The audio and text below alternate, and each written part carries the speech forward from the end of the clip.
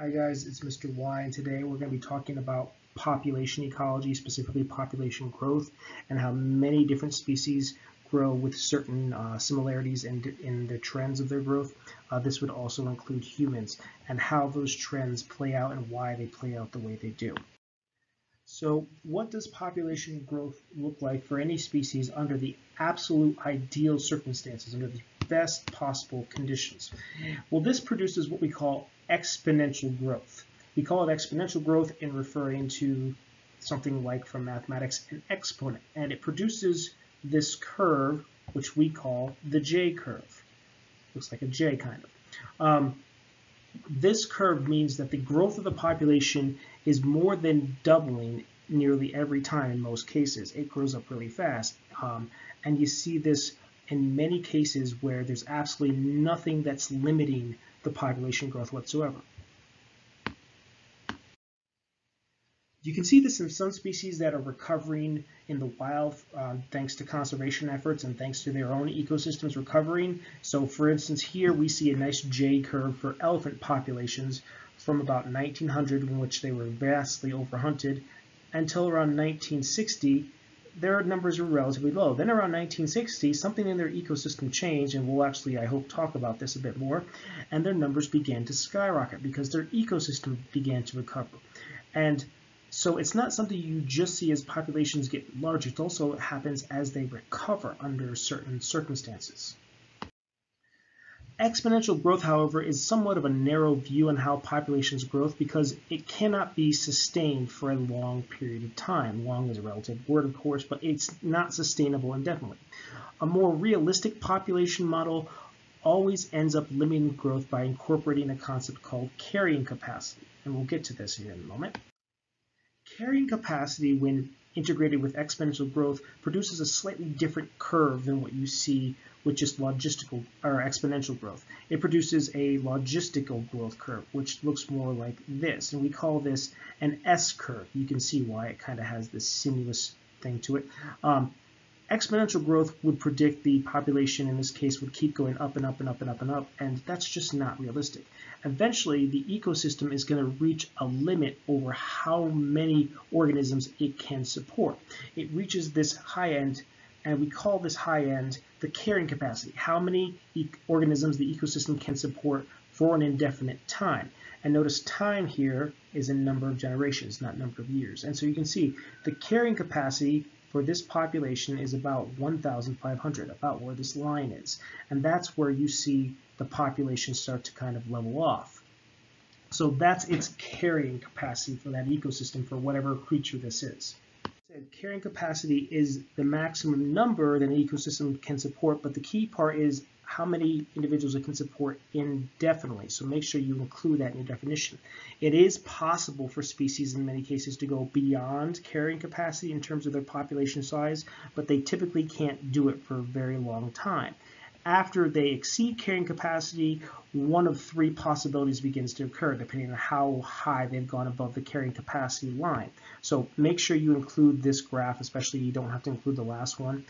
But here's our exponential curve from this point, the J curve, and then here's where we've overshot. This is the carrying capacity line.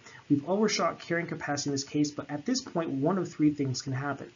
Either the population can stabilize out, it can crash, and if it's too high above carrying capacity, it can end up crashing all the way down to where the species is extinct because perhaps there's not enough resources in the ecosystem to support it. Or in some cases, it can actually crash and then cycle back upwards depending on the ecosystem and the interactions with the species you're talking about and the ecosystem.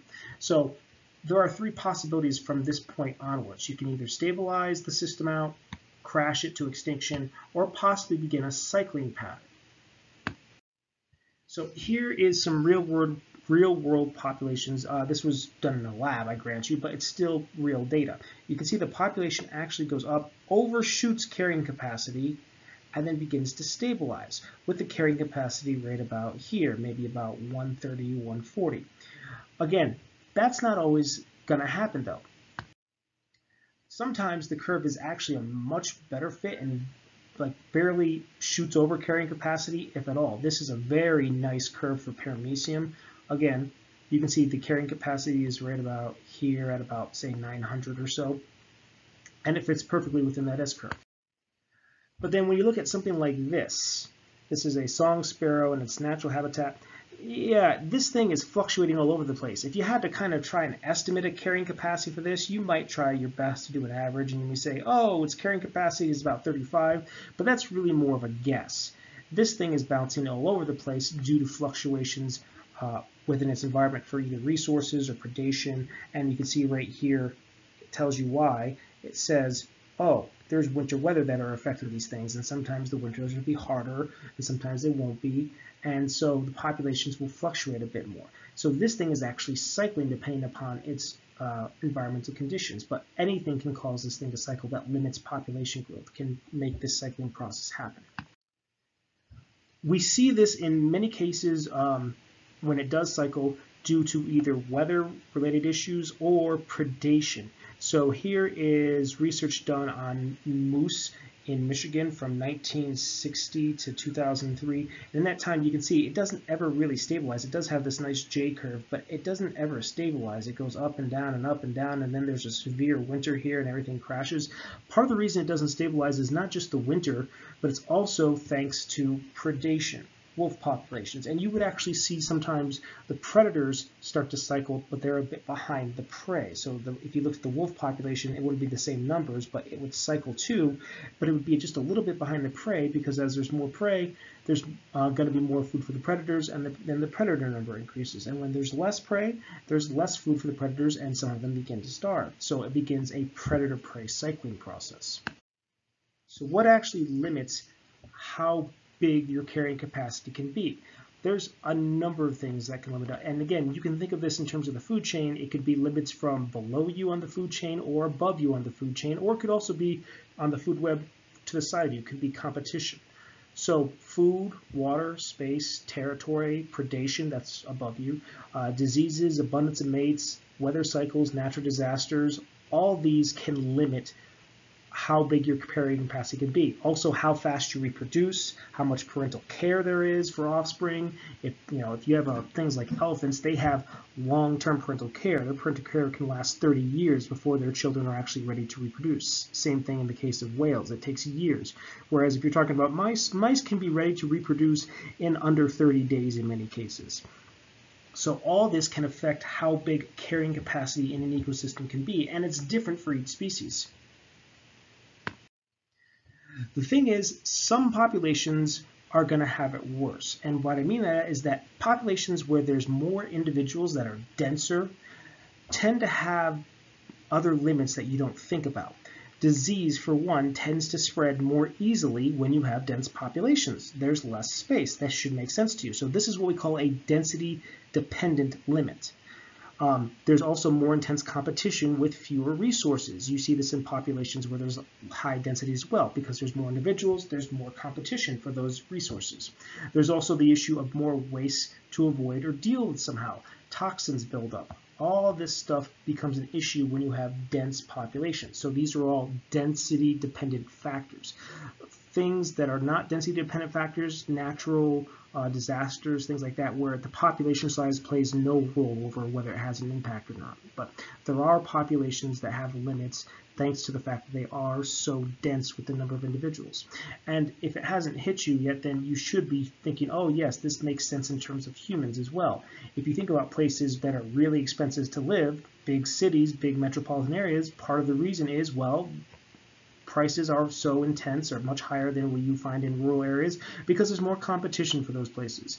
You have to deal with higher taxes typically because you have to deal with all the extra fees of getting rid of stuff like waste products, your trash, and things like that. Disease tends to spread more easily where human populations are dense as well. So metropolitan areas tend to be epicenters for things like the flu virus to spread. And so we have actually seen this in some basic surveys from history over the human population. We've seen the J curve go up, and we've seen places where density-dependent factors have played in, like the bubonic plague. And while this graph is nice, it's not really an accurate graph. I mean, it's maybe accurate from about 1900 on, but this is really a Eurocentric viewpoint. We really don't have good estimates of the human population for instance, of Americas prior to European colonization, because nobody's really sure how many Native Americans were there prior to that. Some say as few as 2 million, some say as many as 20 million. Same thing with Africa. We really don't know what the population of Africa is to any great extent beyond the 1700s when Europeans started trying to colonize it. So this graph is nice, but it is a Eurocentric viewpoint. It's based upon numbers out of Europe in many cases, and it does show the pattern. Just keep in mind it's not necessarily 100% accurate. We do know pretty good data from about post-colonization onwards, so this graph is much more accurate. It goes from about 1750 to, well, it actually has projections out to 2150. And you can see here where we're expected to see the highest amount of population growth is actually in countries that are less economically developed. This is because these are typically rural areas where you're talking about subsistence living, subsistence farming. Farmers tend to have more children to help with manual labor, whereas in developed country, there's higher levels of education. There's things that are easily accessible like birth control. There's better medical technology, so you have a better chance of surviving. And so we're actually expected over the next 100 years or so to see a greater amount of population growth from less developed countries that don't have access to these things. And so in other words, economics plays a huge role in human population growth. Economics helps define what limits population growth and what doesn't. So this is a nice chart. I don't want you guys to copy down this chart, so don't worry about it. Just make sure you take a good long look at it as I work through some of the key parts of it, but there's other things I won't touch on that. You guys can read on your own. This is a demographic transition for different areas of the world. Usually it's based upon countries, and it shows you very nicely how the total population of that specific area grows. Again, you can see this nice J curve, which eventually starts to reach a carrying capacity based upon certain limits. So you see the J curve morphs into the S curve. But what you can see is that we have this organized into 1, 2, 3, 4, 5 different states based upon where that growth is. So different countries are placed into different areas based upon how their population is growing and their death rates, let me do this in black, and their birth rates here. And this is an older graph in terms of the information on there. So someplace like Japan is actually no longer in station 4, it's over here in station 5. France too is no longer here, it's over here probably, and many other places in Europe. I think Brazil is starting to move over to station 4 last I checked, and I'm pretty sure India and India has moved over here to station 3. But the idea is that initially populations tend to be low because there's not much access to medical technology, and you're also talking about areas where there's lots of farming. And so many children die at an early age. There's not a lot of access to medical technology, but as the access to that technology begins, death rate decreases. You can see the death rate here drops, and therefore populations increase because more people are surviving. Notice the birth rate actually stays stable for a bit. It might fluctuate, but it stays stable. So this causes the population to start to spike up to begin exponential growth. Then, as the death rate begins to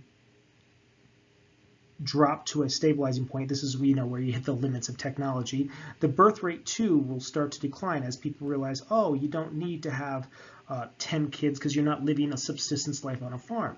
And so improvements in medical care, diet, education, all that stuff leads this population to not just increase, but then to start to slow down to reach the capacity for that area. And that is about where the US is. We are slowing down. We're still increasing, but we're slowing down.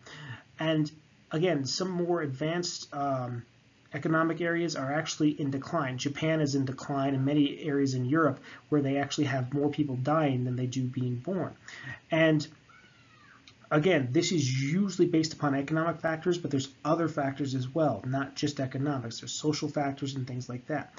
And just take a good long look at this graph, make sure things make sense. Again, don't have to copy it, just make sure you understand what it's showing you in terms of these 5 states.